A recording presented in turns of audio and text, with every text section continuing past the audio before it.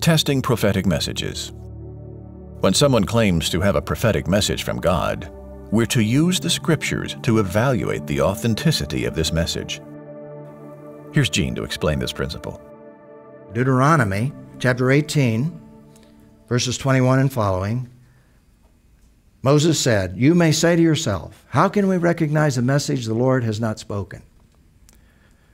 He answers that. When a prophet speaks in the Lord's name and the message does not come true or is not fulfilled, that is a message the Lord has not spoken.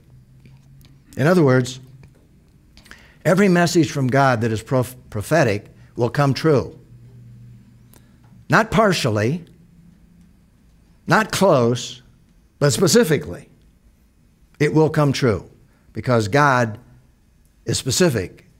And when He says something will happen, it will happen, as God has prophesied it. So, that's a message from the Lord. The other, He has not spoken. The prophet has spoken it presumptuously. Do not be afraid of him. Now, even in the New Testament, they had a problem with knowing what was a true prophetic message. And remember, they didn't have the Bible. They didn't even have the Old Testament available. It could be read in the synagogues, but generally speaking, it was, it was a scroll that was hidden away. They didn't have the Old Testament like we have today, and they certainly didn't have the New Testament. For example, the Thessalonians, they may have only seen 2 letters, the 2 letters that were written to them. They may have died before they saw any other piece of literature. The Ephesians may have only seen that 1 letter. The Corinthians may have seen only 2 letters. They did not have the New Testament. And so God had a special way in the early days of the church to help people discern what was truly prophetic and what was not. And Paul addressed that in 1 Thessalonians when he said, don't stifle the Spirit. If the Spirit is speaking, you don't want to stifle Him. However, in that process, he elaborates, don't despise prophecies, but test all things. Even then, they could be deceived. Hold on to what is good. Stay away from every form of evil.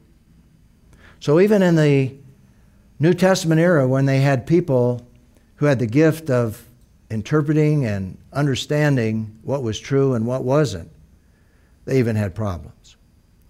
Now, we're fortunate today as we have the Old Testament, we have the New Testament, and that's why the focus here in this principle is on the Scriptures, because we have this incredible revelation. So in view of that, let me read that principle again. When someone claims to have a prophetic message from God, we're to use the Scriptures to evaluate the authenticity of this message. That's the place that we can go. Now, beyond that, we have to be very careful, and we need to test it.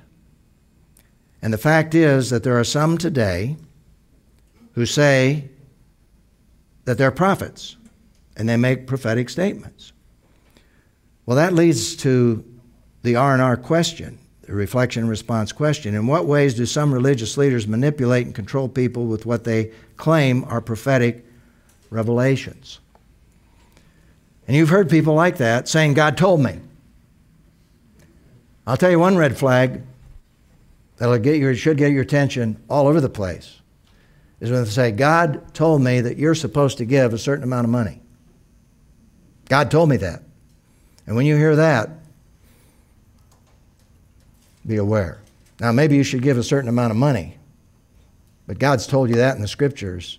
He's not working through a man who's telling you specifically how much you should give. That's manipulation and control, and it's used all the time today in our culture by televangelists and other people. It's manipulation, it's control. Anytime a person says, God told me this is what's going to happen, one of the things you really need to look for is, does it happen? And there's some well-meaning probably and well-known individuals who said, this is going to happen.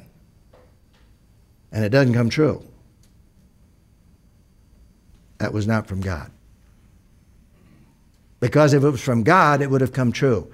Now they may come back and say, but it's almost true. No, God says it must be true in every respect.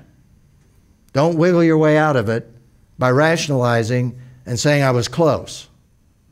I just misunderstood. God probably didn't make it as clear as he should, or I wasn't listening. That's manipulation or self-deception.